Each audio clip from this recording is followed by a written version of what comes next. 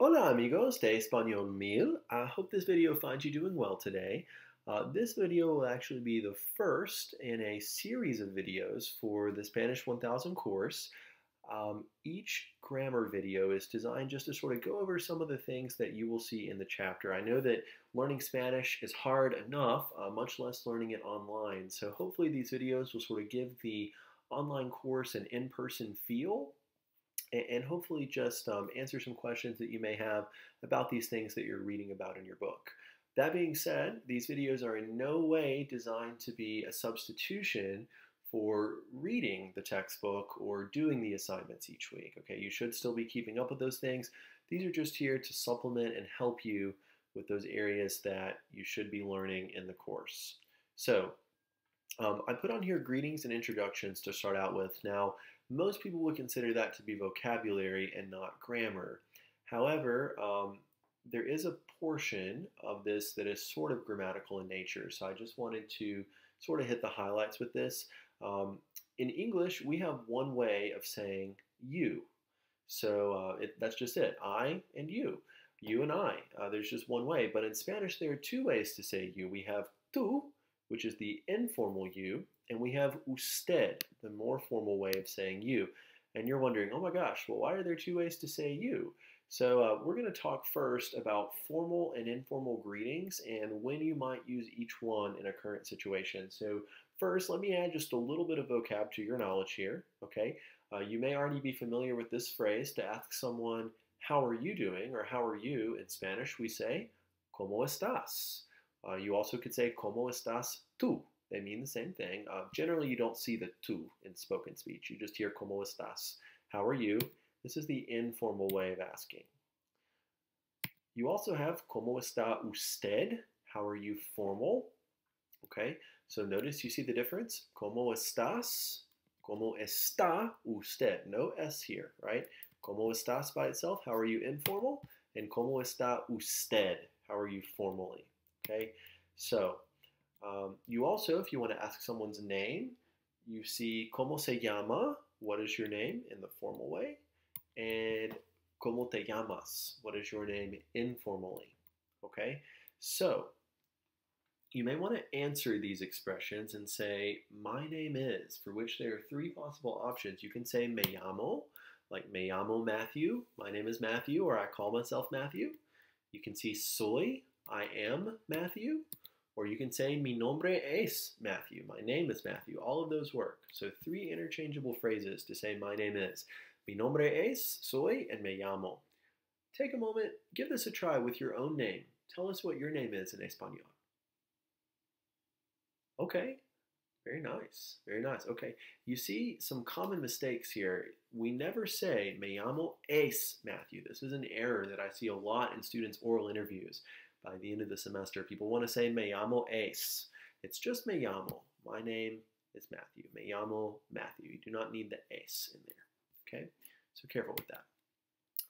You may answer these when you're having a conversation with someone, you're meeting someone for the first time. Oh, hey, how are you? Oh, I'm so good. It's very nice to meet you, in which case we would say, mucho gusto. Nice to meet you. Mucho gusto. And you might reply to mucho gusto with igualmente, same here, or likewise. You might reply to mucho gusto, nice to meet you, by saying encantado, if you're a male, or encantada, which means pleased to meet you, delighted to meet you, encantado or encantada, okay? And then someone might, in response to that, say, oh, el gusto es mío. The pleasure is mine, okay? So, in conversation form, for example, you can see three separate conversations going on here. Maria Luisa, here in the green and pink, is talking to Jorge, who is here in the red. They're having their own little conversation. Kind of draw a line here in the middle of your screen, if you will. Okay, and then over here you see Juan, who is talking to this girl in the wheelchair. They're having their own conversation. And then back here in the back, you can see Profesora Lopez, who is talking to Roberto Gomez. So let's start with these folks here in the front. And hopefully you have been studying your vocabulary last week. You do have a Quizlet for every vocab chapter where you can review your vocab words. So hopefully by the time you watch these videos, you already know your vocab. Just sort of getting you warmed up here since this is the very first video. Okay, but you see Hola, Maria Luisa, ¿cómo estás? So, hello, Maria Luisa, how are you? And she says back, if you read from left to right, she says back, Muy bien, Jorge. I'm doing very well, Jorge. ¿Y tú, qué tal? And you? What's up with you? How are you? He says, Yo, me? Oh, fenomenal. I'm doing phenomenal. And she says, Okay, well, nos vemos en clase, Jorge. I'll see you later in class, Jorge. He says, Okay, hasta luego, Maria Luisa. See you later, Maria Luisa. Back here in the back, though, you see a complete different thing. So notice these two people talking to one another, they used an informal greeting. They said, ¿Cómo estás? How are you? Informal. And ¿y tú? And you, informal. They're speaking informally. Keep that in mind. As we move over to this conversation, you see Profesora Lopez, who's speaking to Roberto Gomez, and she says, Hola, buenas tardes. ¿Cómo se llama usted? And Roberto says back, Me llamo Roberto Gomez. My name is Roberto Gomez. She says, Mucho gusto. Nice to meet you. Soy, I am, la profesora Lopez. And he says, Encantado. Delighted to meet you. So a couple of things to take note of. Again, we see an informal greeting over here with ¿Cómo estás? And ¿y tú? But over here, we see a more formal greeting. ¿Cómo se llama usted? She's showing him respect using the usted form. ¿Cómo se llama usted? The formal way. We also see encantado. When he says delighted to meet you, he's a male. So he says encantado rather than encantada. Okay? And then in our last conversation, we see this young lady in the wheelchair saying adios, Juan. And he says hasta pronto. See you soon. Okay? So, why in the world are there two ways to say you in Spanish? Why is there this informal and this formal? Well, that's what we're going to talk about next. In Spanish, we use the informal form, also known as the tú form, and I'm going to write here in parentheses just so you have it, tú. We use this informal form, the tú form, when we want to speak with friends, relatives, or family, and people who are our own age. We tend to use the tú form. Okay? Whereas when we're talking to elders, strangers, or people we want to show respect, we use the usted form. The usted form. Okay? So again, tú form, the informal form with friends, family, people your own age. The formal form with elders, strangers, people you want to show respect. And by showing respect, I mean people like your professors, your doctor, your coaches, interviews, that kind of thing. You're going to be using the usted form. Okay, so we're going to do a little activity here. It's going to require you to shout out, okay? So I'm going to show you a picture, and I want you to tell me if you would use a formal, the usted greeting, or an informal, the tú form greeting with these, okay? So I'm going to pop a picture up on the screen, and I just want you to yell out formal or informal, or you could yell out tú or usted, whichever you feel better with. So your father's best friend, formal or informal? Good. Hopefully you're saying formal here. There's multiple reasons why. Number one, he's not your friend. He's your father's friend. Number two, he's probably your elder, and you want to show him respect. So multiple reasons to use usted there. What about your big sister? Well, with your sister, formal or informal? Hopefully you're saying informal because she's family, maybe even a friend, so informal. What about this random dude on the street? He has a euro hanging out of his ear. He looks kind of goofy. Does that mean I can use the informal form? No, he's a total stranger. We're probably not going to use the tú form with a random stranger. So this should be the usted, the formal form. Okay, what about your girlfriend? Formal or informal? Yeah, this one should be informal because you probably know your girlfriend pretty well. So you're going to use the tú form, the informal form. What about mom's BFF, mom's best friend? Yep, same thing. You're going to be using the formal form in this case because she's probably your elder, someone you want to show respect. What about your boyfriend? Good. Also informal in this case because you probably know your boyfriend well. He's your friend, obviously. Maybe your own age. Informal. What about your math teacher? Yeah, math teacher is someone we want to show lots of respect to, right? Because calculus is hard. Okay, so in this case, we should be using the formal form. Okay, I think you are getting the hang of this. Very quickly, I want to move on to another area that we're going to be discussing, and that is the Spanish alphabet. The Spanish alphabet is a little different than the English alphabet. I have the English alphabet displayed here, which is just A through Z. You grew up learning this as a child, probably not too difficult, okay? However, in Spanish, there are some letters that do not appear in English, and I'm going to type these for you on your screen. In Spanish, we have a CH that appears between the C and the D. We call this a che. You have an Nye, which appears after the regular N and before the O. You have a double R, the R, that appears between the R and the S. Oh, and I also forgot one. You have the double L as well that appears between the L and the M. Okay, so these are your 4 letters that are not included in the English alphabet that do appear in the Spanish alphabet. So the first thing I'm going to do is I'm going to go through a slide and tell you how to pronounce each of these. Okay, and then I'm going to give you a little song that I think will help you remember these. So practice saying these with me. The A in Spanish is pronounced as A. A. Say it with me. A. The B, be. So A, be. The C, se. De, e.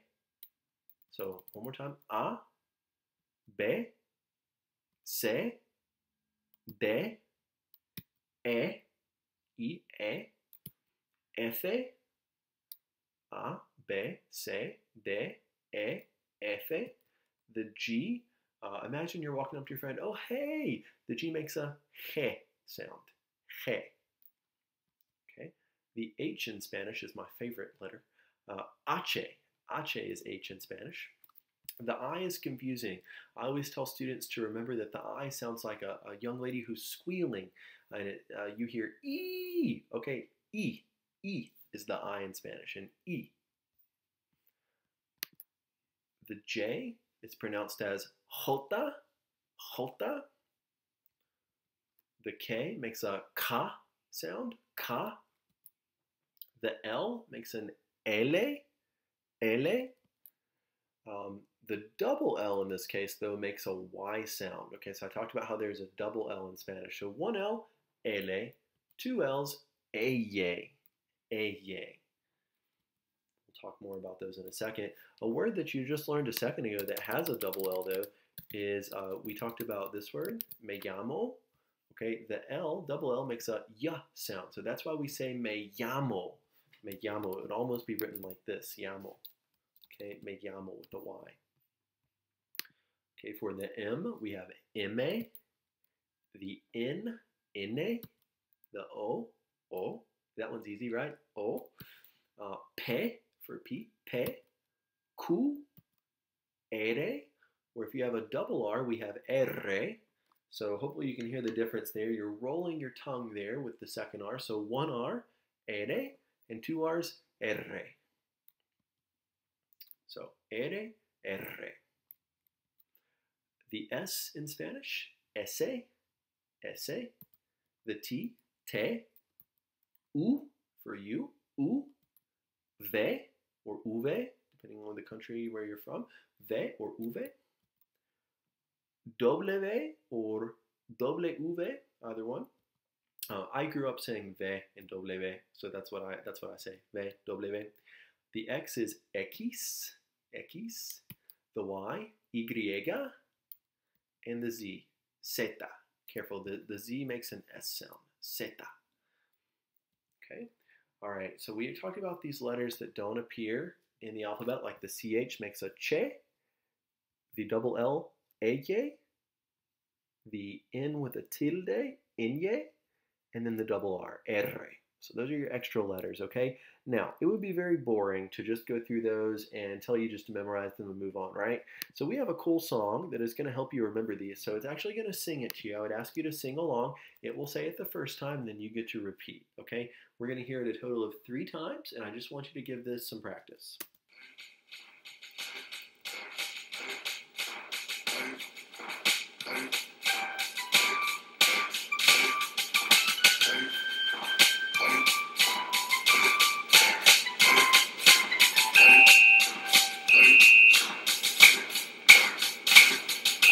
A, B, C, this is where you're going to sing it back. So she said, A, B, C, C, D, E, F, and I want you to sing it back. A, B, C, C, D, E, F. A, B, C, D, E, F. Hey, A, C, I, H, T, K. Hey, A, C, I, H, T, K. Hey, A, C, I, H, T, K. L, L, L, E, Y, E, Y, E, Y, M, N, N, Y. O, P. So you heard there, M, A, N, A, N, Y. O, P. Q, R, R, S, T. Q, R, R, S, T.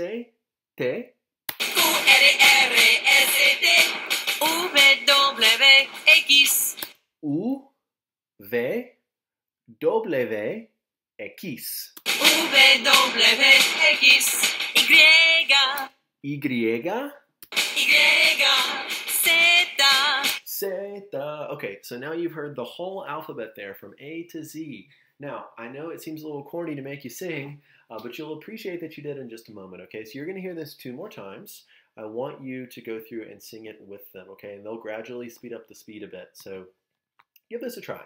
Z, yo sé el alfabeto. ¡Olé!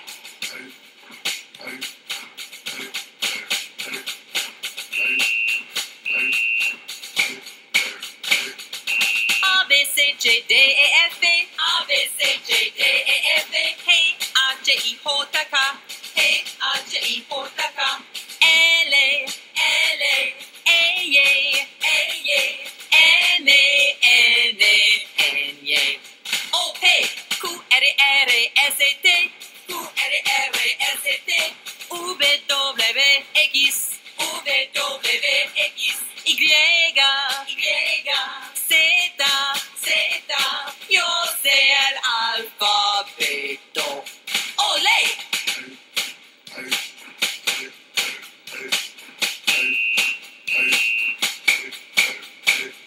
A, B, C, J, D, E, F. A, B, C, J, D, E, F. Hey, A, C, I, H, T, K. Hey, A, C, I, H, T, K.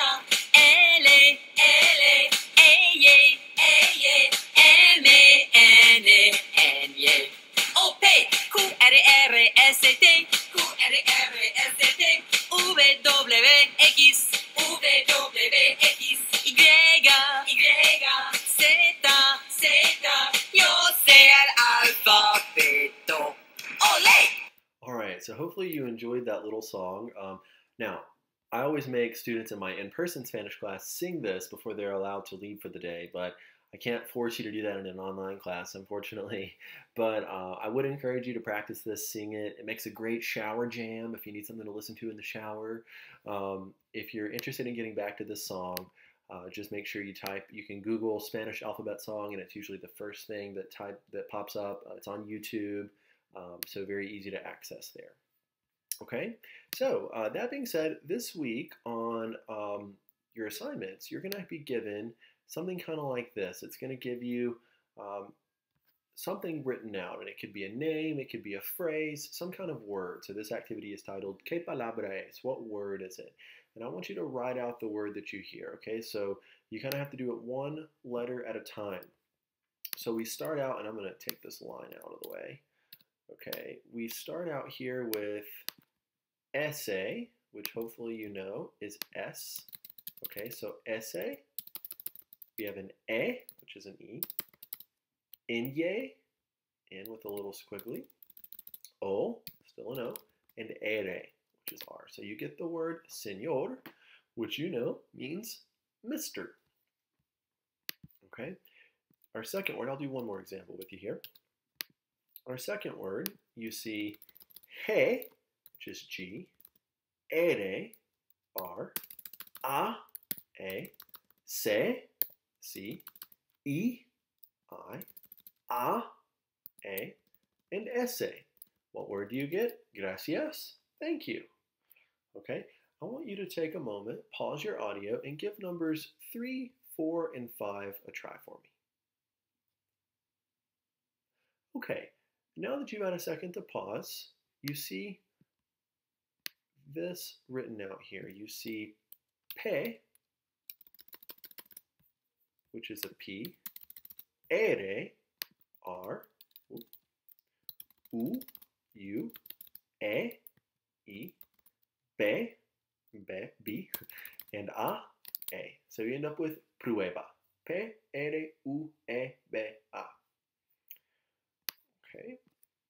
As you keep moving here, you also see in this one, M, which is an M, O, still an O, C, C, H, H, E, I, L, L, and A. So you get mochila here, which is a backpack, mochila. Okay, and then our last one here, F, is an F, A, S, S, C, C, E, I, N, N, A, N, N again, T, a T, and A. So you get fascinante, which means fascinating. Fascinante, okay? So hopefully this activity's helped a little bit. You'll have to do something like this on My Spanish Lab, okay? You also may hear these in an auditory format, maybe on an exam or something, hint, hint, okay? So I'm gonna do a little activity with you here where you're gonna hear this woman who is spelling out names, people's names, okay? And you have to write the name that you hear. So I want you to actually get out sticky note, piece of paper, something where you can write, okay? You need a writing utensil and something to write on. Okay, so I'm gonna play the audio, which will have a person speaking, and you just need to write the name that you hear, okay? Let's try one together. A, L, E, J, A, N, D, R, O. Okay, this is usually the point in the semester where students go, whoa, whoa, whoa, that was so fast. Okay, so I'm going to read it for you one more time, a little slower, to see if you can get the name. Okay, so you heard A, L, E, J, A, N, D, R, O. Okay, so one more time. A, L, E, J, A, N, D, R, O. Okay, you should have the name Alejandro written down for number 1. Okay, Alejandro. Okay, let's try another one here. E, D, U, A, R, D, O. All right, so you heard E, D, U, A, R, D, O. One more time. E, D, U, A, R, D, O. You should have written out E, D, U, A, R, D, O. Eduardo. Eduardo. Okay, let's try another one here. F, A, B, I, A, N, A. Okay, you heard F, A, B, I, A, N, A. One more time. F, A, B, I, A, N, A. So you should have the name F, A, B, A, Fabiana. Fabiana. Fabiana. Okay, try one more.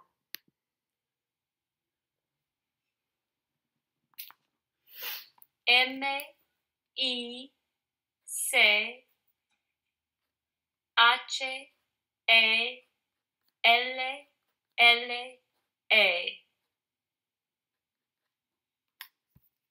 Okay, we'll back that up for you one more time. L-L. Sorry. H-A-L-L-A. I didn't back up quite far enough.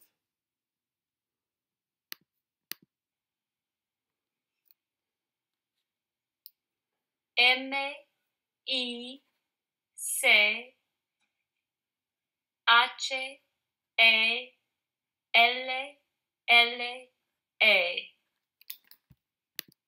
Okay, so one more time for you. M-E-C-H-A-L-L-A.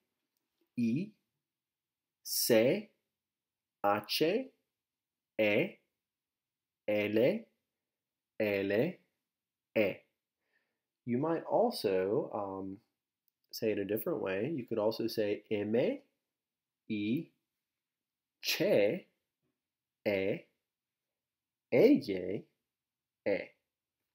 Okay, either way, you should get the name Michelle. Okay, all right, so hopefully you're feeling good on that.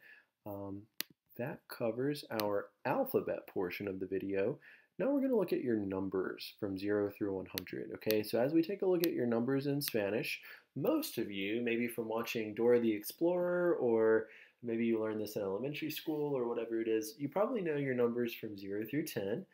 Just in case, we'll go through. Cero is 0, cero. Okay, so just like 0, but with a C instead of a Z, cero. Uno for 1, just like the card game Uno. Okay, so cero, uno, dos, tres. So 0, 1, 2, 3. 4 is cuatro. 5 is cinco. 6 is seis. 7, siete. 8, ocho. 9, nueve. And then finally 10 in Spanish is diez. Okay, so these are your numbers from 0 through 10. Cero, uno, dos, tres, cuatro, cinco, seis, siete, ocho, nueve, diez. A lot of us already understand those and maybe already have those in our brains. As we look at our next set of words here, we're going to go from 10 through 19.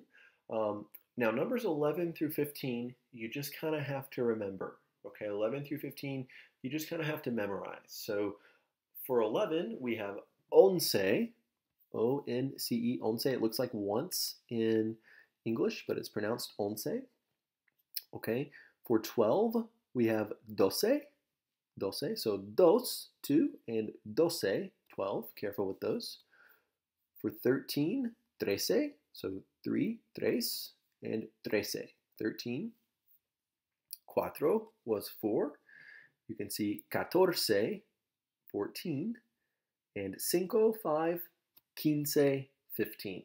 Okay, so once, doce, trece, catorce, quince, 11 through 15.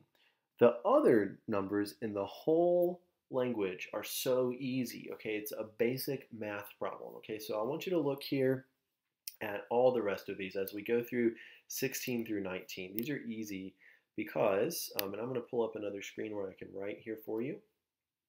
The number 16 in Spanish, or in English, you can arrive at by doing some basic math. So 16 is given to you by 10 plus 6, right? So 10 in Spanish we said was diez, and in Spanish is y, and seis is 6. So diez y seis is 16. You will notice that it is correct to also write it with an I. So diez y seis. In this case, the Z in diez is changed to a C. The Y becomes an I, and you up with diez y seis. Okay. How do you think we would do 17? In this case, 17 is 10 plus 7, so we would get diez y siete. 18 would be 10 y 8. 10 and 8. And 19, everybody, would be?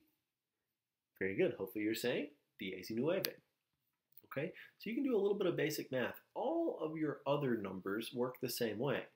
So what I recommend, memorize 1 through 15, okay, and then just learn your tens. So once you know 1 through 15, you need to know 20, 30, 40, 50, so on and so forth to 100.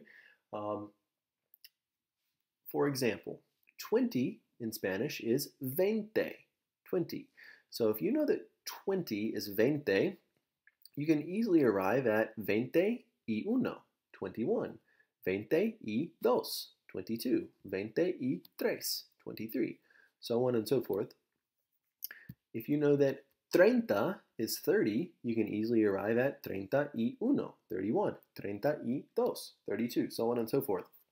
Now, typically your numbers from 16 through 29 are going to be written with an I instead of a Y for and. So again, going back to the 16 and 17, instead of seeing 17, you see it with the C and the I, 17. Some textbooks that I've used in the past also use the Z, so it really is personal preference here. For my Spanish lab and those kind of things, you're going to want to learn it with the C. So make sure you use it here as you see in the picture. Okay, so 17 with the I. So one more time, 16 through 29, you're most often going to see with the I instead of the Y. Okay. All the others, you just need to memorize the tens. So 20, 20, 30, 30, 40, 40, 50, 50, 60, 60, 70, 70, 80, 80, 90, 90, and 100, 100. Okay, so if you wanted to say, for example, we'll do 66. 66 is easily added by 60 and 6, which in Spanish is exactly what you're saying. So 60, you may recall from a second ago, was 60, and 6, and in Spanish is y, written as a y. So 66, 6. What would 68 be? 68, right? So you have to do a little math here. Who knew you were going to have math in Spanish class, right? But hopefully not too terribly bad for you there. Okay, close out of this here. All right, so in your practice questions this week, I want you to look here. I'm going to give you something in Spanish, and you have to go backwards the other way. So we see 108 estudiantes. Well, you know that 100 is 100. Anything past 100, we add the TO. So 100, 100, 101, 101, 102, 102. In this case, we have 108, which gives you 108.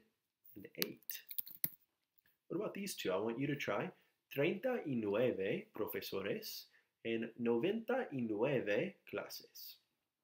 So go ahead and pause your audio. Give these other two a try. All right, now that you had a second to try these, as we look here at our second one, you see 39 profesores, which should give you 39. 30, 30, y 9, and 9. So 30 and 9, 39. 99 clases, 90, 90, 9. So you should get 99 classes. Okay. You may also see something on My Spanish Lab, or maybe on a test, hint, hint, kind of like this, where I give you some analogies here, some situations where you have some blanks and you have to go through and fill in what's missing. So you see uno, 1, a blank, and cinco, another blank, and 9. So if you look at these, you have 1, 5, and 9. What kind of numbers are these? You kind of have to figure out the sequence. 1, 5, and 9 are all odd numbers, so we're missing 3, tres, and 7, 7. So 1, 3, 5, 7, 9, odd numbers. Okay. Here are a couple for you to try. Like I said, you kind of have to figure out the numbering sequence. So I want you to pause your audio and just give a few of these a try. Just do numbers 1 and 2 for me. Okay, hopefully you've had a second to go through and try these. All right, so on number 1, we see dos, 2, a blank, seis, 6, ocho, 8, a blank, doce, 12, and another blank. So you can see obviously we're skipping by 2's here. These are also what we call even numbers. So you have dos, cuatro, so 2, 4, 6, 8, dos, cuatro, seis, ocho. We're missing 10, diez. We have doce, 12. And then we're missing 14, catorce. Okay, so we're skipping by 2's each time. So 2, 4, 6, 8, 10, 12, 14, so on and so forth, your even numbers. On number 2, you have a different pattern. You have uno, 1, cinco, 5, nueve, 9, a blank, diecisiete, 17, and then veinte y uno, 21. What's my pattern here? I went from 1 to 5, so I increased by 4. I went from 5 to 9, increased by 4. Diecisiete, increased by 4, went to 21. So I'm increasing by 4 each time. 9 plus 4 is 13, so I should end up with 13 here, trece. And then plus 4 is diecisiete, 17. Plus 4, 21, veintiocho, 21. And then plus 4 more, 25. It should be veinticinco. Veinticinco, okay? Also, sometimes you'll see this written as veinticinco, but your text in My Spanish Lab prefer the with the I there, so veinticinco. Okay, all right. So hopefully you're feeling okay about your numbers. You may also be asked to do something like this on My Spanish Lab, where it gives you a picture and it gives you puntos de interés, points of interest, and you want to figure out how many points of interest there are in Madrid. Okay, so as you are looking here, you can see there are 83 points of interest. So for 83, we're going to just say 80, ochenta, and then 3, tres, ochenta y tres. Okay, for niños, children, you can see there is 61, so we're going to need to say what? Very good, 60 was sesenta, and 1 y uno. Try the last one. Concerts. If you look over there, conciertos, you can see there are 25. So 20, you're going to say veinte, and 5 y cinco. All right, hopefully you're feeling pretty good about those. Now, if we were in class, I would do something really fun.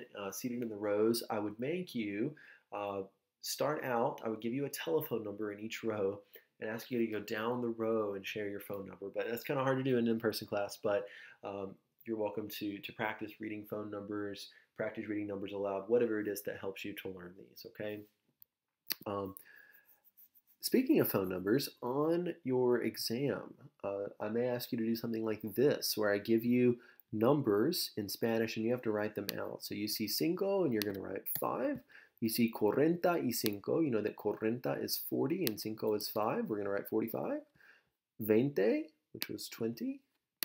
And dieciocho, 18, 10 and 8. Dieciocho, okay? So go through and write those out. I want you to try number 2 here.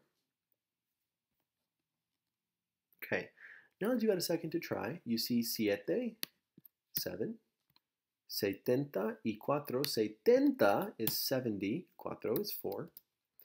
Sesenta y tres, sesenta is 60, and tres, 63. And then cuarenta, 40.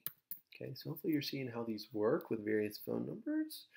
I may also give you a section like this where you're given some type of item and you have to tell how many of them there are. So here it gives you mapas, maps, gives you the number 6. So you need to write 6 in Spanish, seis.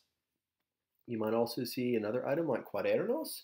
It's going to give you the number. There are 12 of them, and you need to say there are 12 notebooks, 12 cuadernos. Okay, so that covers our review of greetings and introductions, the alphabet, and numbers from 0 through 100. Next, we're going to begin by looking at what are called your subject pronouns. Now, I always like to start by telling students what subject pronouns are in English, okay? So a subject pronoun is how we identify ourselves. It's the subject of a sentence. So you might say, I you, he, she, we, they, or you all. And I'm putting them in this box because this box is going to be important for you later. I call this the magical box of Spanish, and you'll understand why. So here in our first person, you see I, you, second person, and he or she, third person. So you can kind of look at these as 1, 2, and 3. I, you, he or she, you have we, and then they or you all. Okay, so let's put these in Spanish. Yo is I in Spanish, yo. Tú is you, informal. Learned that earlier. You have both él and ella that mean he or she. So él is he, ella, she. And usted is you, formal. We also use this bottom left box for things that are considered to be it, something singular like the class, it, or things of that nature that are just one in nature. Okay, so yo, I, tú, you, informal, él, he, ella, she, and usted, you, formal. Here in the top right, we have the plural form, still in the first person. So nosotros and nosotras both mean we. Nosotros with an os is we masculine, so referring to a group of guys. And nosotras, we feminine, so referring to a group of girls, okay? So be very careful. You may recall back earlier to encantado and encantada. Pleased or delighted to meet you. If you were a guy, you said encantado. If you were a girl, you said encantada. So depending on what it ends in there. You have vosotros and vosotras. You all, only used in Spain. So your professor in Spain might come in and say, ¿Cómo estáis? How are you all? ¿Cómo estáis vosotros? Referring to a group of multiple mixed people, men and women, vosotros. And vosotras, referring only to two women. So your professor may walk in and see you, who, assuming you're feminine, and also seeing your female roommate, and she might say, ¿Cómo estáis vosotras? How are you all doing? Referring to two women. So these are sort of tricky. If it ends in os, it can refer to only men, or a mixed group of men and women. If it ends in as, it refers only to two women. Okay, so careful there. So nosotros and nosotras both mean we. Vosotros and vosotras both mean you all in Spain. Ellos and ellas both mean they. Same thing. Ellos with an os, they, all masculine, all guys. Ellas, they, all ladies. Or ellos can also be a mixed group of men and women. Okay, and then you have ustedes, you all. One more little note about these. Sometimes you see these abbreviated. Usted, abbreviated as UD period, and ustedes, UDS period. Okay, so we're going to practice with these, going to the opposite language. So let's look at these. Number one tells you Juan y yo. You learned earlier that the Y in Spanish means and, so Juan y yo is just Juan and I. Juan and I would be which one of these? I, you, he, she, we, they, or you all. Juan and I in English would become we. Now, there's two ways to say we in Spanish. So nosotros or nosotras. How do we know which one to use? Well, there's at least one guy present in this situation. So we are going to use nosotros. Now, if this same sentence had said Beatriz y yo, Beatrice and I, in this case, depending on if you are a male or a female, you may say nosotros or nosotras. If I personally were saying Beatriz y yo, I would say nosotros because I am a man, right? But if you are a female and you were saying Beatriz y yo, then you would say nosotras because you are both female. Okay, so tricky there. Look at another one. Number two says Doctora Macion. Okay, so Dr. Macion. Dr. Macion would be I, you, he, she, we, they, or you all. Doctora Macion would be she. So in this case, Doctora Macion, she. She in Spanish, you may recall, is ella. Okay, so we should say ella. All right, I'd like for you to try numbers 3, 4, and 5. All right, so now that you've unpaused your audio, hopefully you've given those a try. Matthew and Sherry would be I, you, he, she, we, or they. Matthew and Sherry would be they. So we're going to put they. There is one man and one woman here. So in this case, Matthew and Sherry, they, is going to take the masculine form. There's at least one man. So it's going to be ellos. Okay, what about number 4? It just says you. Well, is it you formal or you informal? We don't know. If it's you informal, it would be tú. If it's you informal, it would be usted. All right, and then last one, number 5 says you all. Well, this is tricky. You all, if you're in the country of Spain and only in Spain, you could use vosotros or vosotras, depending on if you're talking to men or women. If you're in any country other than Spain, to say you all, you're going to use ustedes. Okay, so kind of tricky there. All right, so you've gotten to see those subject pronouns. Now, if you're wondering, well, why does this crazy guy call this the magical box of Spanish? This is why, as you start conjugating verbs and learning how this process works in Spanish, we take these subject pronouns and add a verb to them. So instead of just saying I, you, he, she, we, or they, we start forming complete thoughts, right? So we're going to start talking about the verb ser. Ser means to be. It's one of the 2 verbs in Spanish that means to be. So to say I am, we can't just say yo ser, because we said yo means I, and ser was to be. So if you just said yo ser, that would mean that I to be. And you would look at me really strange if I went up to you and said, I to be teacher, you to be student, right? Look at me really weird. So we have to conjugate this verb ser, and that just means we're going to change it around a little bit. So as we conjugate ser, you see the forms here in red. We end up with yo soy, tú eres, él, ella, usted, es, nosotros somos, vosotros sois, and ellos, ellas, ustedes son. So say these with me. Soy, eres, es, somos, sois, son. Okay? So these are your conjugations of ser. So I am, yo soy. Tú eres, you are. Él, ella, usted, es. He, she, or you formal, is or are. Nosotros somos, we are. Vosotros sois, you all in Spain are. And ellos, ellas, ustedes, they or you all are. Okay, so let's look at some questions in the form of a paragraph where you have to choose between them. So this little paragraph starts out telling you that hoy, today, hay un examen en la clase de Señor Harrison. So today, there's an exam in Mr. Harrison's class, and los estudiantes blank inteligentes. We're saying that the students blank intelligent. So you need to decide the students would be I, you, he, she, we, or they. Hopefully you're saying the students would be they. We know that they goes with my bottom right box. So we look at, and I'm going to go ahead and just copy this down here. If we look at this, the bottom right box for they, and we find our appropriate ser word in that box, it becomes son. So I call this the magical box because you can use it to kind of help you figure out the correct answer at any given time in Spanish. And this will serve you all throughout the rest of your Spanish classes as well. So they and son. So they are. So we're going to say los estudiantes son inteligentes. They are intelligent. Pero el profesor, but the professor, blank muy exigente. The professor is very demanding. So the professor in this case would be I, you, he, she, we, they, or you all.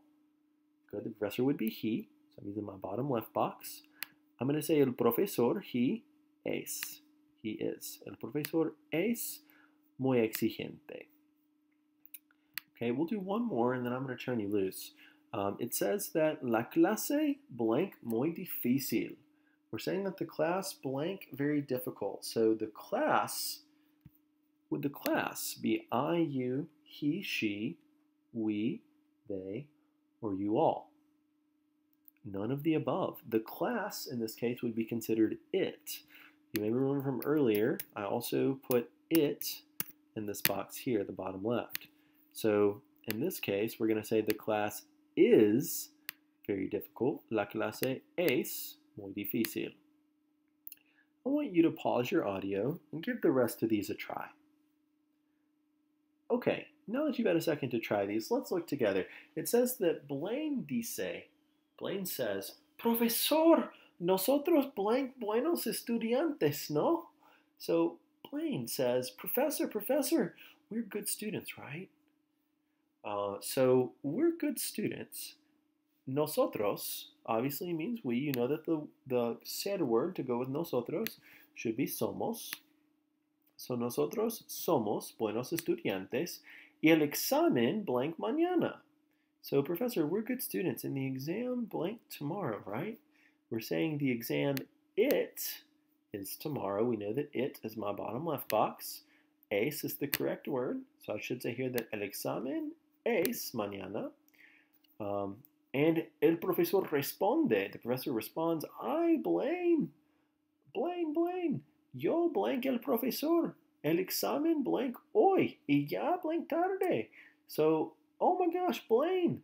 I blank the professor. We know that yo means I.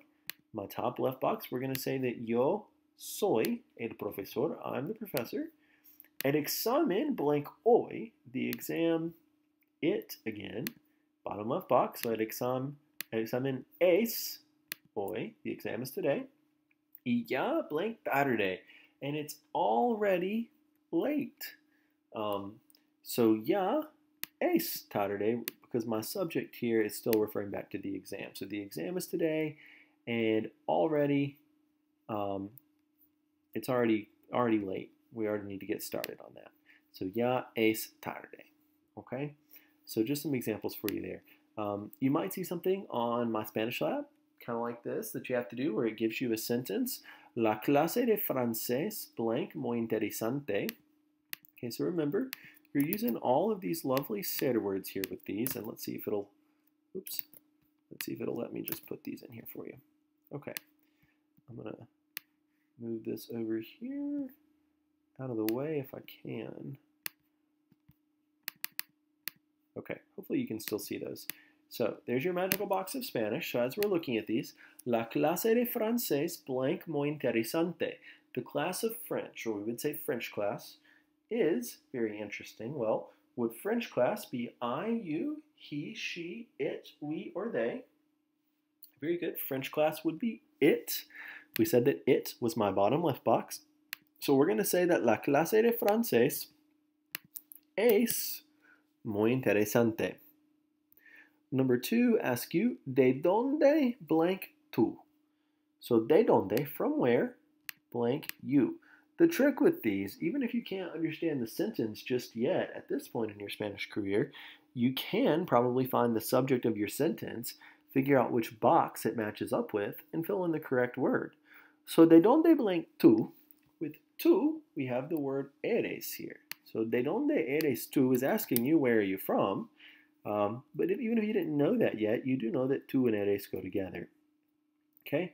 We're not going to do all of these, but I'd like for you to take a moment and just do the odds. 3, 5, 7, and 9. Take a moment, pause your audio, and give this a try.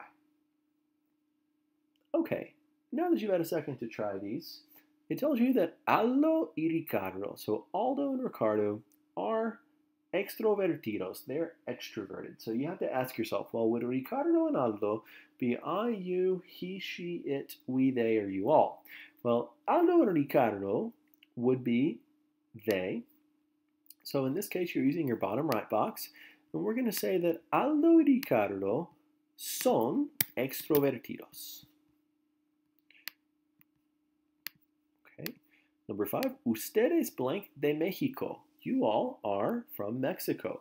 Ustedes, you know, is here, UDS period. So we're going to say ustedes son de México.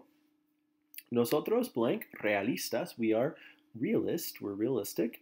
You can see up here, nosotros, the correct said word should be somos. Okay. And then tú blank mexicano. You are Mexican. Your origin is from Mexico. So tú blank mexicano. Our correct ser word to go with tú is eres. We should say tú eres mexicano. Okay, so hopefully feeling good about that so far. On your exam, maybe I might ask you to do something like this, where you see a picture and you have to go through and describe the picture, telling whether these things are true or false. So for example, number 1 tells you, en la clase de español hay 5 mochilas. In the class of Spanish, there are 5 mochilas. Well, you have to know what mochilas are. Hopefully, if you've been studying your vocab, you know that mochilas are backpacks. So we have to figure out if that's true or false. Well, let's count. 1, 2, 3, 4, and 5. If I counted correctly, I would say that that is cierto. That's true. Number 2, hay 19 estudiantes en la clase. There are 10 y 9. What is that again? 10 was 10. And 9, 9. So there are 10 and 9, or 19 students in the class. Let's count and see if that's correct. 1, 2, 3, 4, 5, 6, 7, 8, 9, 10, 11, 12. Solo hay 12 estudiantes en la clase. There are only 12 estudiantes en la clase. So, no hay 19. This should be falso. Falso. Okay? Y número 3. Hay un mapa en la clase. There's a map in the class. Is that true? Oh, looky there. Un mapa. Así que eso es cierto. Cierto. True. Okay? So, we've talked about a lot so far. Feel free at any point to pause and take a break. Okay? Now, I'm going to lump these next 3 things all together. We're going to talk about your days of the week, months of the year, and seasons, all in Spanish, okay? So, as we look at these, your days of the week, months of the year, and your seasons, we're going to start with your days of the week. These are sort of vocabulary related, but I'm going to use them in a second for something you're going to be doing with grammar, and that's writing the date. So, let's just make sure you know these. Now, a couple weird things about Spanish. If you look at a calendar in English, the week usually starts on Sunday, okay, and it ends on Saturday. So as you look at the calendar in English, you would see Sunday as the first day and Saturday as the last day.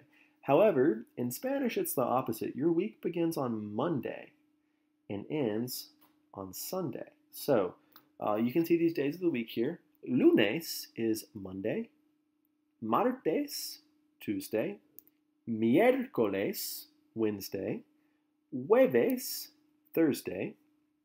Viernes, Friday.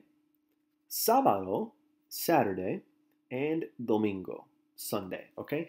So let's say these together. Lunes, martes, miércoles, jueves, viernes, sábado, and domingo. All right, so hopefully you have been able to pronounce those. Okay, so lunes, Monday, martes, Tuesday, so on and so forth. Make sure you know these. These are the days of your week. Also, you see this beautiful beach here. Wouldn't you like to be there right now? Playa Girón in Cuba, as your picture for the calendar. It tells you that we are in the year of 2018, 2018, and it tells you we're in the month of junio. What month do you think junio might be? Ah, very good. Junio is June. June, junio. Okay. So a couple of grammatical notes from your text that are important to know here. You might need to ask someone, ¿Qué día es hoy? So, ¿qué día, what day, es is hoy, today. ¿Qué día es hoy? What day is today? ¿Qué día es hoy? You also might need to ask, ¿Qué día, what day, es mañana? So remember back to before, you learned hasta mañana, see you tomorrow. So, ¿Qué día es mañana? What day is tomorrow? And ¿Qué día es hoy? What day is today? You may answer these questions and say, today is whatever day. So it just so happens today is Thursday. I would say, hoy es, today is jueves. Today is Thursday. Hoy es jueves. If you want to say that something is going to happen on a certain day, like, hey, the exam is on Monday, the oral interview is on Wednesday or whatever, you need to use the article el, E-L, el, in front of whatever day. So, el examen es el lunes. The exam is on Monday. La entrevista oral es el viernes. The oral interview is on Friday, okay? So to communicate that on Monday, on Tuesday, on Wednesday thing that we do in English, you just put el in front of your day of the week, okay? And finally, if this is a recurring action, something that happens a lot, instead of saying on Monday or on Tuesday, if you want to say on Mondays, on Tuesdays, on Saturdays, instead of using el as your article, you're going to use los. Okay, so instead of el lunes, if the exams are on Mondays, instead of saying el examen es el lunes, we're going to say that los exámenes, the exams, are los lunes. They are on Mondays instead of the Monday. Or, this is not true, it should be true, but voy al gimnasio los sábados. I go to the gym los sábados, on Saturdays. I should go to the gym on Saturday, but I don't. Voy al gimnasio los sábados, on Saturdays. Okay, so if I was talking about this particular coming Saturday, on Saturday, I would say el sábado. But if it's a recurring action, something I do every single Saturday, I'm going to make it plural and say los sábados. Okay? So you have those. You may see something like this on a test where I give you a calendar and you have to go through and decide ¿Qué día es? What day is it? So, and it gives you September the 7th. So you have to find el 7 de septiembre. So find the 7. We're in the month of septiembre. I'm sure you can guess that's September. Go down and find the 7. What day is this? Well, lunes, martes, miércoles. This has to be Wednesday because it's the 3rd day. Told you our calendars always start on Monday. So lunes, martes, miércoles is a Wednesday. So you're just going to write here miércoles with the accent there on the E. Miércoles. Okay. And then el 30 de septiembre, the 30th of September, go ahead and find your 30. This is up here, so count again. Lunes, martes, miércoles, jueves, viernes. Oh, viernes. Everyone's favorite day of the week, Friday. Viernes. Okay? All right, so hopefully you see this. So we've talked about your days of the week. One more time, say these with me. Lunes, martes, miércoles, jueves, viernes, sábado, domingo. Those are your days of the week from Monday through Sunday. Now, we're going to add the months in here along with your seasons. So you see a snowman here. You see snow everywhere. What season do you think invierno is going to fall under? Yeah, hopefully you're saying winter there, invierno. You see these months as a part of invierno. We see diciembre. Repeat with me. Diciembre, enero, febrero. Well, you can probably guess that diciembre is December, enero, January, and febrero, February. Those are the months of winter. Diciembre, enero, febrero. December, January, and February. Over here we see some tulips blooming, some red birds, the sun's coming out. Wonder what season that is. La primavera, spring, la primavera. Okay, in spring, we have the months of marzo. Careful there, the Z in Spanish makes an S sound, generally speaking. So you end up with marzo. Now, occasionally, those who are from Spain, those people of Spanish origin, sometimes tend to make the Z have a TH sound. So sometimes you hear marzo.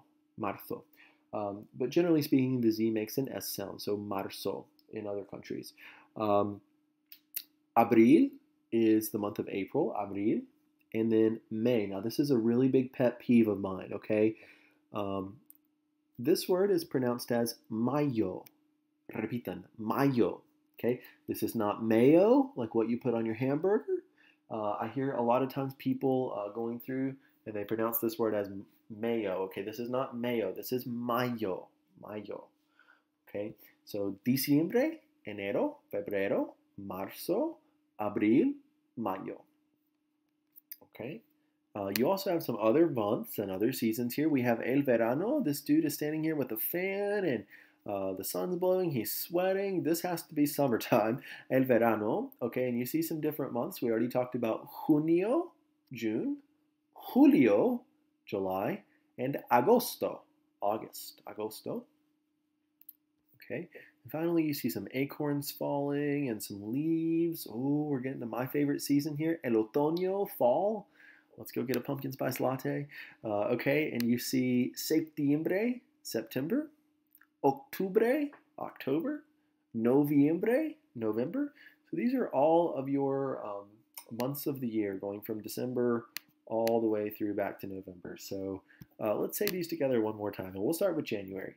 Enero, febrero, marzo, abril, mayo, junio, julio, agosto, septiembre, octubre, noviembre. Now, you may be noticing that none of these start with capital letters, nor do these days of the weeks. That's not just because I'm being lazy. That is because in Spanish, your days of the week and months of the year are not capitalized. Okay, they are always, always, always lowercase. So this is a very common error in Spanish that I see people want to capitalize those. It should be lowercase. Okay, so I'm going to give you some practice questions here. It tells you that in Chicago, marzo, abril, y mayo son meses de la blank. So in Chicago, March, April, and May. Marzo, abril, y mayo son meses de la blank. So in Chicago, March, April, and May are months of what? Well, if you look back, March, April, and May are months of springtime. So we should use the word for spring here, or la primavera. Okay? Let's do another example. You see El Día de San Valentín. Now, I haven't told you what that is, but you might be able to guess. El Día is a day, and the day of San Valentín, yeah, the day of Saint Valentine, or we would say Valentine's Day, is El 14 de, the 14th of, and you have to go through and provide a month here. So Valentine's Day is the 14th of February. If we look back, February is febrero. Notice it should not be capitalized at all. I'm typing in all caps, so mine is, but otherwise that would not be capitalized. Okay, I want you to try numbers 3, 4, and 5 for me.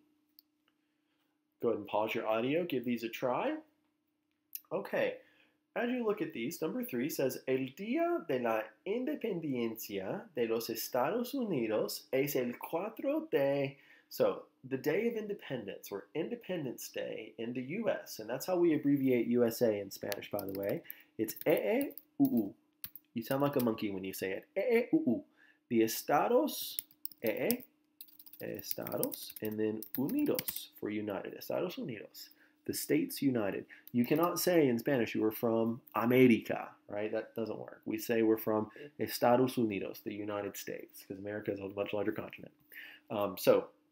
Number 3, the Independence Day is the 4th of what? Well, you know Independence Day is the 4th of July, and July in Spanish is julio. Okay. Los días del fin de semana, the days of the end of the week, are blank and blank. Well, the end of the week, in my book, the weekend, is Saturday and Sunday. So we have sábado, Saturday, and domingo, Sunday. All right.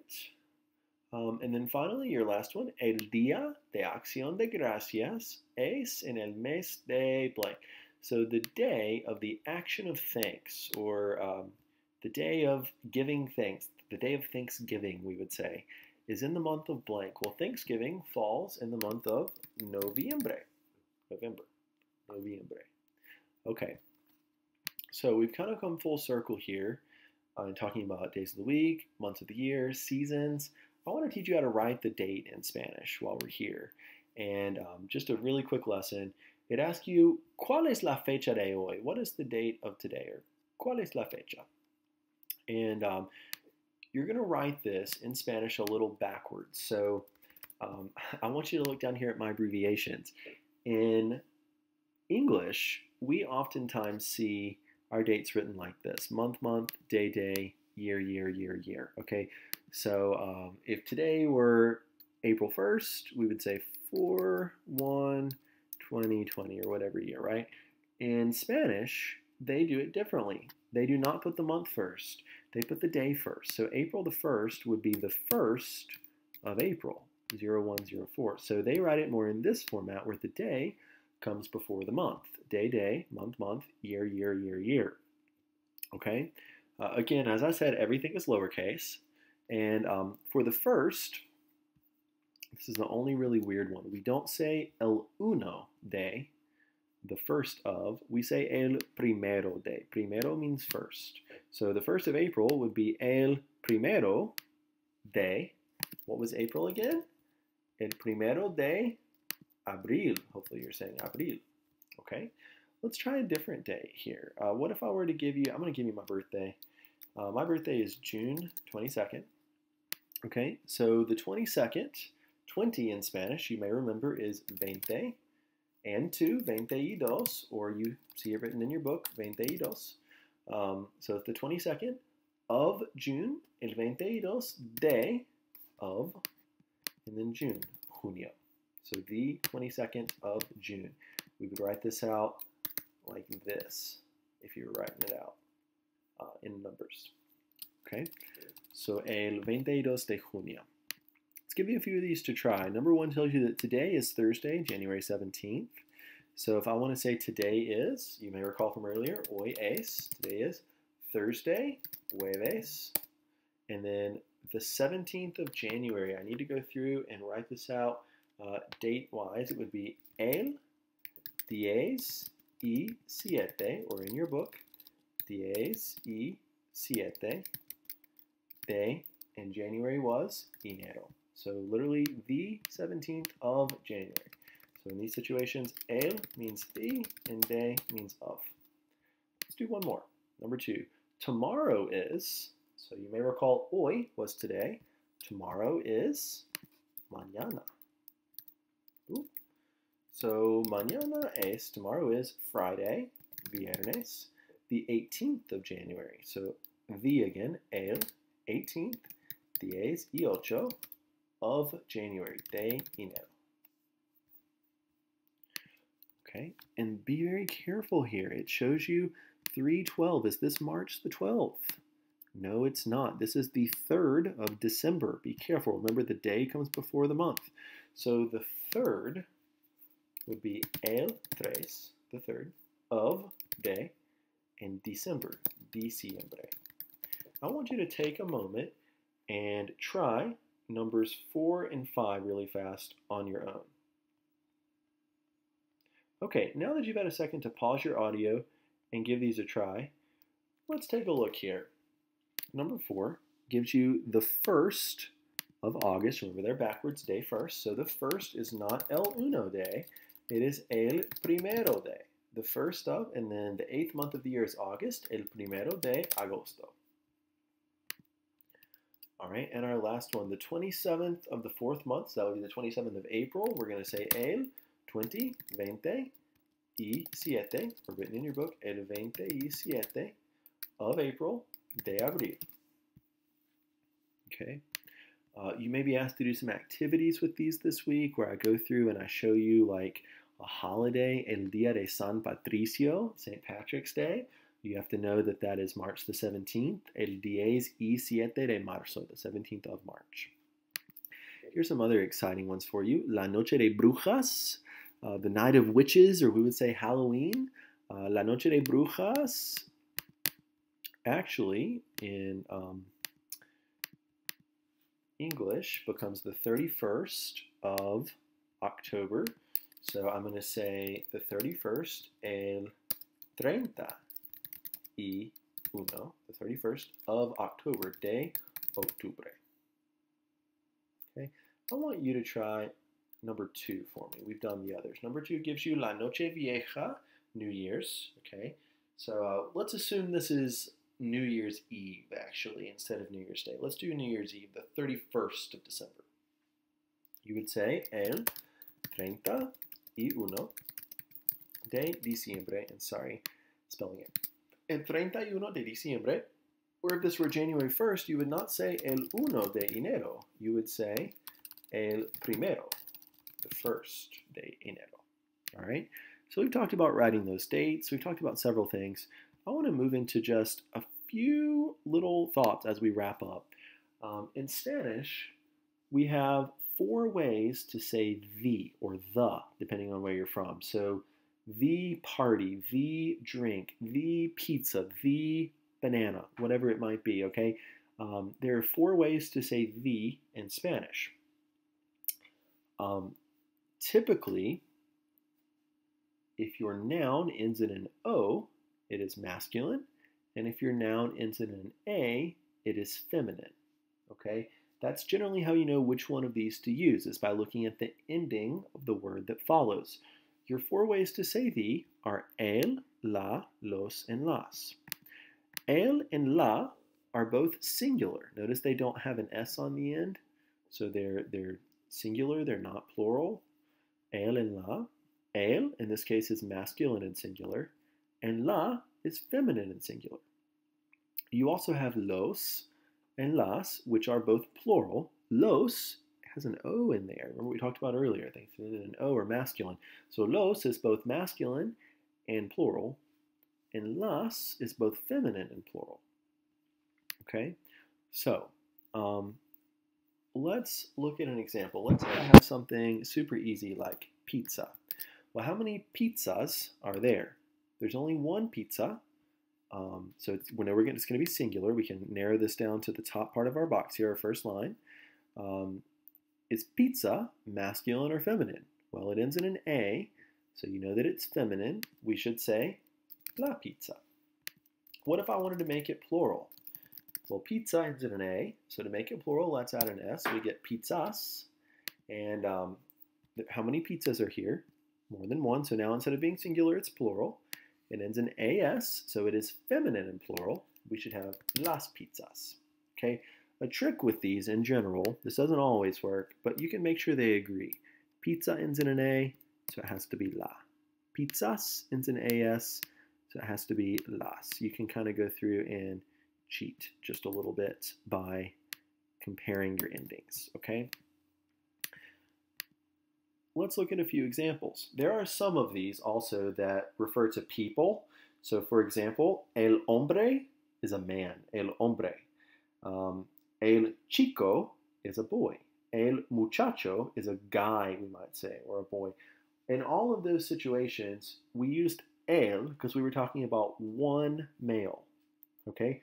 If we had multiple men, instead of el muchacho, we would now use the plural form. We would say los, and then instead of muchacho, muchachos. We would just add an S. Instead of el chico, we would have los chicos. Okay, we just make it plural. Sometimes only the article is used to indicate gender as well. So, for example, el profesor is a male professor, whereas la profesora is a female professor. So you can see just the slight difference. El profesor, la profesora. This ends in an A, so it has to be feminine. El señor, Mr. La señora, Mrs. Okay, so look at the example down here. Soy la profesora Gomez. I am Mrs. Gomez. In this case, when I was talking to someone directly, let's say that I was introducing myself. I was saying, hi, I'm Professor Harrison. Instead of saying soy la profesora Gomez, I would say soy el profesor Harrison. Okay? You only use the article there when you're addressing someone in that case. You don't have to use it when you're talking to someone directly. Okay, so I know this is a lot of information. Let's try these definite articles. You may remember again, your options are el, la, los, or las. Let's try these one more time as we fill in these words. So you have a cuaderno, a notebook, which ends in an O. So ask yourself, is this masculine or is it feminine? Well, it ends in an O, so it's, in this case, it's going to be masculine. It's not plural because it doesn't have an S. So masculine plural, masculine singular, I'm going to use el for cuaderno. If this had been plural, if I had had cuadernos with an OS, I would use los because it would be both masculine and plural at that point. So I would need to say los cuadernos. Look at another example. You see the word pluma here, which is a pen. So pluma ends in an A. Is pluma masculine or feminine? Well, it ends in an A, so therefore it is feminine. How many pens are there? One or more than one. There's only one pen, there's no S. So in this case it is feminine, ends in an A, and it's singular, so I should use la. So I'm going to say in this one, la pluma. Okay. Let's say I had multiple pens. Let's say that I had plumas. In this case, the pens would become las plumas. Okay, las plumas. I want you to try numbers 3, 4, and 5. Okay, so I gave you a word you don't know here. You probably don't know what an oso is yet, and that's okay. But I bet you can figure out how to get the right answer. So an oso is actually a bear in Spanish. Oso ends in an O, so is it masculine or feminine? It is masculine. How many bears are there? One or more than one? Only one. So it's got to be el oso. Okay. Bolígrafos ends in OS. There are multiple pens here. It is masculine because it ends in OS. So masculine and plural. I'm going to use los. Los bolígrafos. And finally, our last one, calculadoras. There are multiple calculators here. This ends in AS, so it is feminine. Ends in AS, and it's plural. So I should use las calculadoras. Okay. There are some irregulars with these, and the best thing to do is just memorize the grammar rules, okay? So, occasionally you may encounter a word that does not match up with the correct ending. So usually things that end in an O are masculine, things that end in an A are feminine. You do have some words that don't follow that rule, and the best thing to do is just memorize these. El día, for example, is a day. Well, day ends in an A, día ends in an A. So you would think it would be la día, but it's not. It's el día. Same thing with mapa. Mapa ends in an A, so you would think that, oh gosh, well, it ends in an A, it's going to be feminine. Well, it's not. It's el mapa. There are just some irregulars that just don't follow the rules that you just have to memorize. Something else for you to know is that nouns that end in ad, like universidad, or ion, like nación, these are feminine. So you end up with la universidad and la nación. Generally, nouns that end in ma or pa, like we saw up here, mapa, are feminine as well. But in this case, that should say that they are masculine, not feminine. That's a typo on my part, sorry. So ma, pa, ta words typically follow, in this case, to become masculine. So instead of la problema, you get el problema. Instead of la mapa, you get el mapa. And the nouns that end in an E can go either way. They can be masculine or feminine, like la clase, for example. I want you to try a few of these that are sort of inconspicuous. You can't tell based on just the ending. Okay, so take a moment, pause your audio, give these a try. All right, so as you're filling these out, you have to kind of think about what these things are. Number one gives you señor. You learned earlier that señor means Mr., so a Mr. or a Sir. So there's only one person here. It is masculine and it is singular, so I should use el to describe because it is masculine and singular. El señor. Okay, here we have a profesora. That's pretty easy. It ends in an A. There's only one of them, so it's feminine and it's singular. It's going to be la profesora. Okay. Next we have la verdad, which is the truth. We said earlier in our grammar rule that most nouns that end in ad, like universidad, are going to be feminine. So verdad, in fact, is feminine. You have la verdad. And then problema, it's one of my words that ends in ma, pa, or ta, which always tends to be masculine. So you end up with el problema, the problem. Okay, so very, very careful with those. I also want to talk to you about how to go through and make these nouns plural. So this is actually kind of easy. If your noun, the word you're talking about, if it ends in a vowel, A, E, I, O, or U, then you are going to add an S to make it plural. We did this earlier a little bit. So for example, cuaderno ends in a vowel, it ends in an O, so it became cuadernos, just by adding an S. Okay, so if it ends in a vowel, to make the noun plural, you just add an S. If it ends in a consonant, though, you're going to add ES. We have a very similar grammar rule in English. So for example, la universidad ends in a D. A D is not a vowel, it's not an A, E, I, or U. So to make it plural, we can't just add S. We can't just say universidades. That doesn't work. You have to add an ES. It becomes universidades. Okay?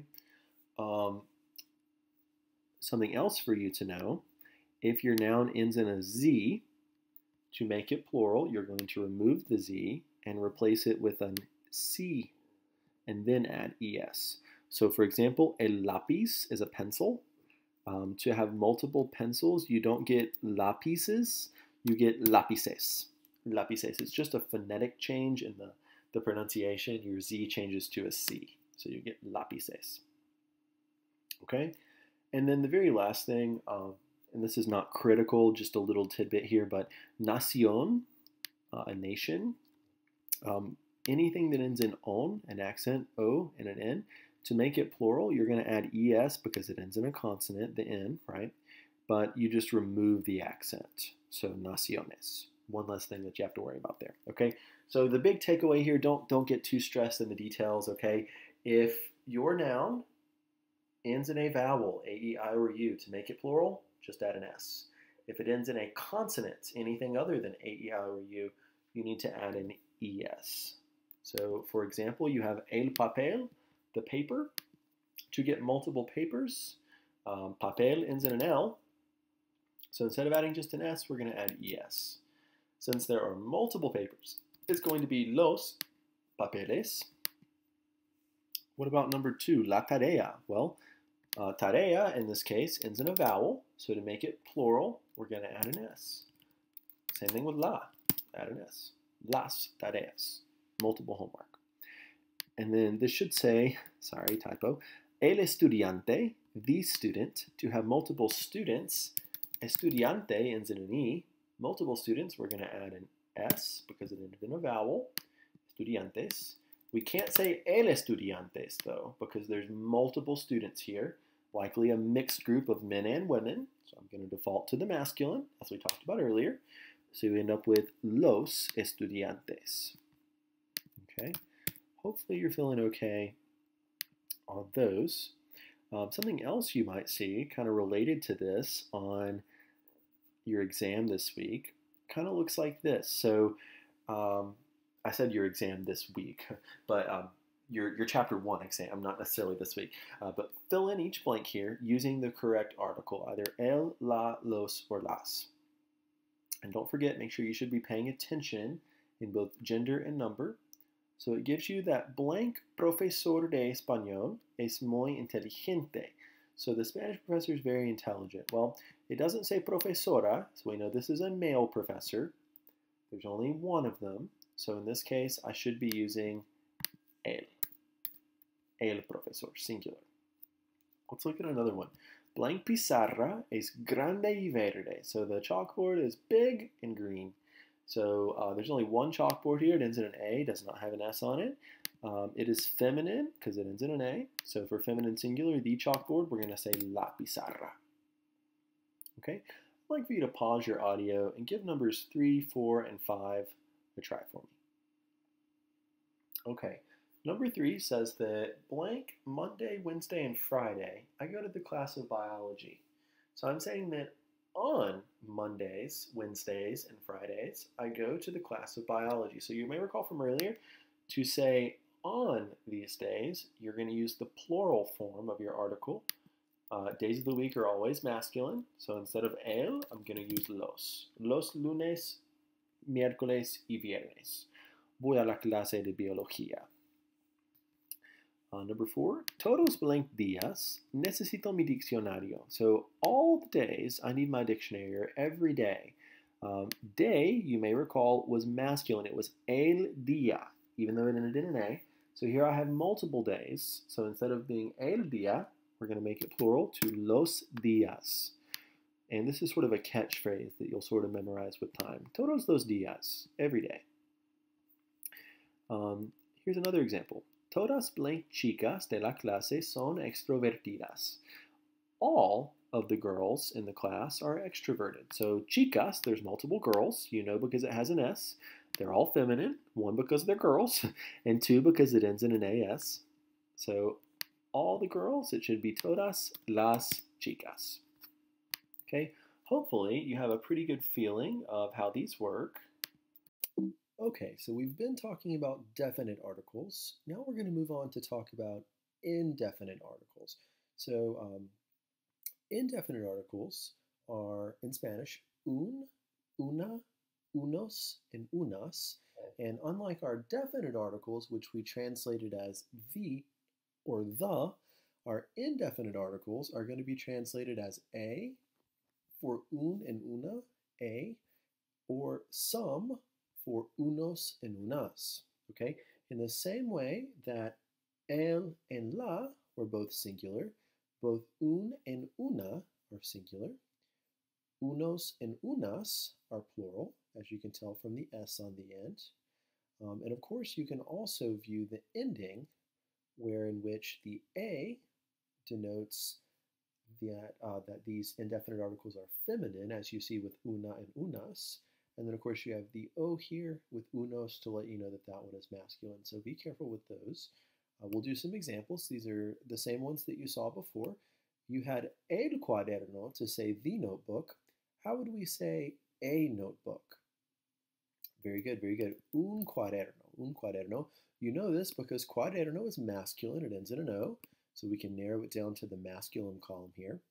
We know that there's only one notebook because there's no S, so it's going to be masculine and singular, so it should be un cuaderno. I'd like for you to take a moment, pause your audio, and give numbers 2 through 5 a try. Okay, awesome. Now that you've had a chance to try those, let's take a look. We have pluma, which is a pen. Pluma ends in an A, so hopefully you denoted that it was feminine. Okay, there's only one pluma there, only one pen, so it is both feminine and singular, and therefore we should use una as our indefinite article. Okay, here at number 3 you have the word oso, and oso is a bear, and in this case there's only one bear there. This ends in an O, therefore it is both masculine and singular. So to say a bear, we should say un oso. Okay. The same here for bolígrafos, which ends in OS, masculine plural, unos bolígrafos. And for calculadoras, we should have unas calculadoras. Again, you can kind of cheat here by looking at the ending. This one ends in an A, that must end in an A. This ends in OS, that must end in OS, so on and so forth. Okay, let's go back to those examples that were a little tricky for you before.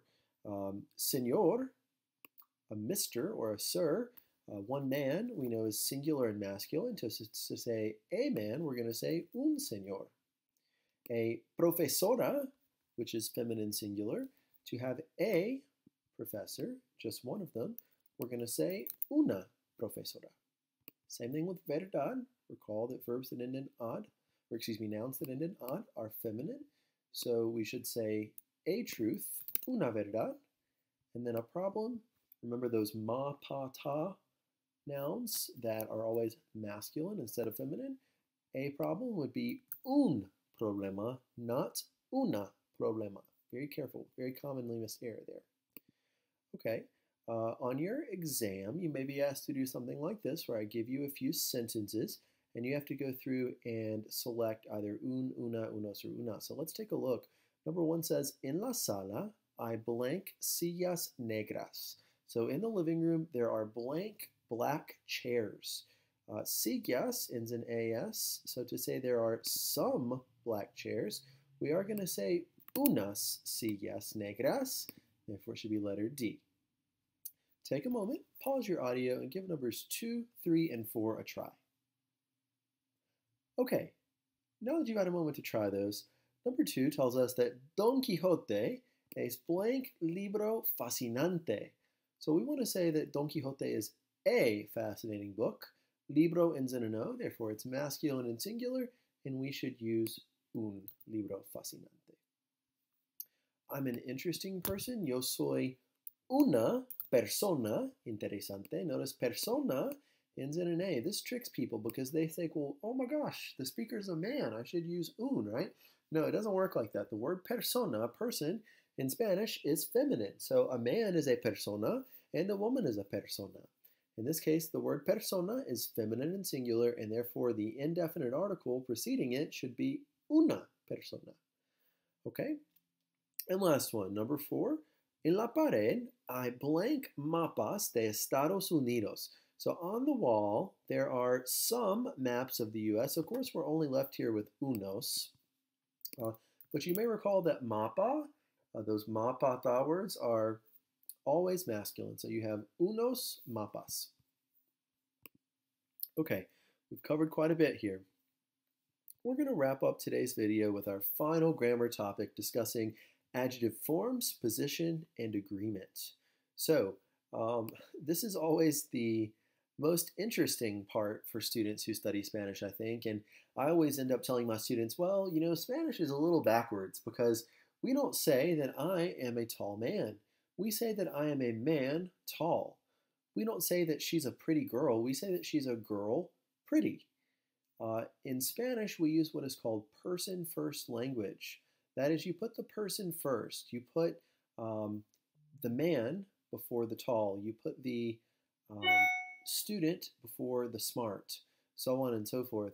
Everything's a little backwards. That is that the noun, in this case, comes before the adjective, unlike in English, where the opposite is true. The other thing you need to know here is that adjectives also agree in gender and number with the noun that they modify. So, el profesor es malo. The professor is bad. In this case, I'm talking about one professor who is a male, and we're saying that he's bad, malo. Okay, let's change this exact same sentence. If I wanted to say that I was talking about a female professor, la profesora, she would not be malo. I would say la profesora es mala. Okay, because I'm talking about a female professor, and therefore my adjective must be feminine and singular. Another example, if you made that same sentence plural, the professor is bad, going back to the male professor, you could say that los profesores son malos. Again, I have multiple professors here, so they have to be malos instead of just malo. If I had las profesoras, multiple female professors, they would have to be malas. Okay, the same is true here. La estudiante es buena. It's la estudiante because we're referring to a female student, and she would be buena because, again, one person who is feminine. Multiple female students, las estudiantes son buenas. So it must agree in both gender and number. Okay, here are some adjectives that you might use in real life to talk about yourself. We've used bueno and malo, good and bad. You have aburrido, boring, perezoso, lazy, simpático, nice, and trabajador, hardworking. Okay, so I want to give you a few others to take a look at here. Now, in this case, there are some adjectives that end in dor, D-O-R, and this is usually very common with like nationalities. To make these feminine, we're going to add an A, and you see this here with un hombre trabajador, a hardworking man. A hardworking woman would not be una mujer trabajador, but rather una mujer trabajadora, with an A there on the end. You can see the A listed here. Okay, same thing with all of these. You can see that the adjective comes after the noun. El profesor de español, la estudiante española, so on and so forth. You also see lots of adjectives here that are cognates, or what we call lookalikes in more than one language. Exótico, introvertido, extrovertido, misterioso, fascinante, optimista, ideal, paciente, idealista, pesimista, impaciente, realista, inteligente, romántico, interesante, tímido.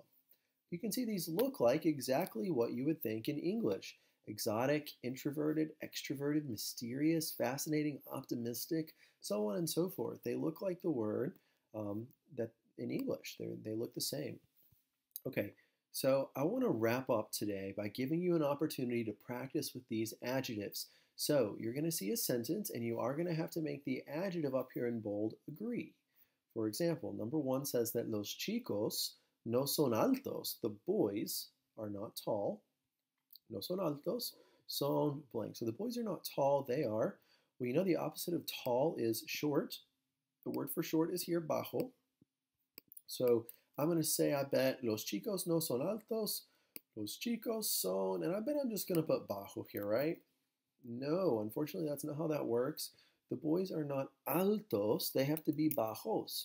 So notice, this ends in OS, this ends in OS, this ends in OS, and this ends in OS. They have to agree all the way across. Los chicos altos y bajos. All the way across, okay? Look at number two.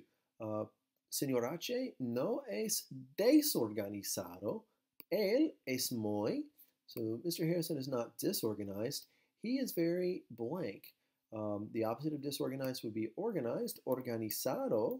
And I actually get to leave that here in my answer. I do not have to change it in any way because I'm talking about Mr. Harrison, who is one male, and therefore I don't have to change it. Okay, I want you to give 3, 4, and 5 a try on your own. All right, now that you've had a second to try these, number 3 tells us that a Madison le gusta practicar deportes. Madison likes to practice sports. She is very, and we're trying to say athletic here, which you see listed here to the left, atlético. So because I'm talking about Madison, who is one female, I'm going to say that Madison is atlética with an A. Mackenzie likes to draw. We're going to say that she is not artístico, but artística. Good, artística. Okay, and our last one, a Lance y a Courtney les gusta estudiar. They like to study. Therefore, they are people who are studious.